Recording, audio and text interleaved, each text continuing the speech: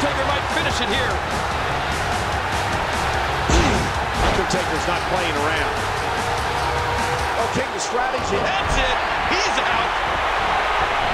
Uh-oh. Big move coming. Uh-oh, look at this. Trying to put up the intensity. Yeah, what a move. He's still in this one. Wow. Good Lord, look at the fire in his eyes. Look at him clutch that rope with everything he's got. Who's number 30? Look at him holding on. Remember what's in. Triple H is gone. Man, you don't see the game played like that very often.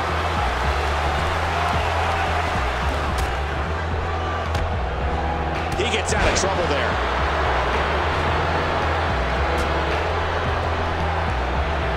Bray Wyatt spots the opening. Oh! Look at this. Bray Wyatt doing some good work here. Bray Wyatt being overwhelmed here. You know, we talk about the most devastating finishers in WWE. We have to, of course, talk about the Tombstone Pile Driver. Oh, man. I mean, The Undertaker is such a ferocious finisher that once it hits, most men will not get up. And he's still in this. And now Bray Wyatt pushing forward. Oh, my gosh. Oh, wow. They took out The Undertaker. Going for the elimination. Trying to get one step closer to his dreams.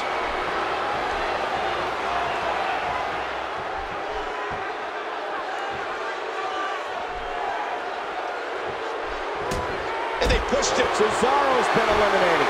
Oh, man. I wanted to see the swing again.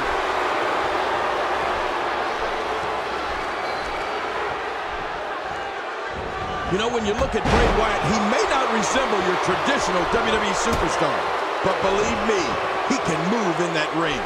On top of his twisted mentality, Bray is strong as an ox and quick as a cat. Bray Wyatt will surprise you with his moves for someone who's 6'3" and weighs 285 pounds.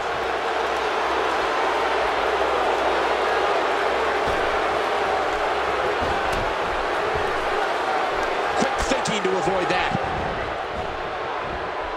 Oh! Ow!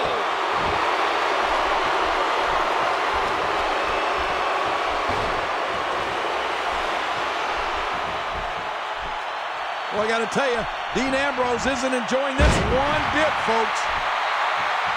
Look at this. This could be... Oh, Dean Ambrose! Dean Ambrose! He is slowly getting dissected. And I think he's begging him to bring it.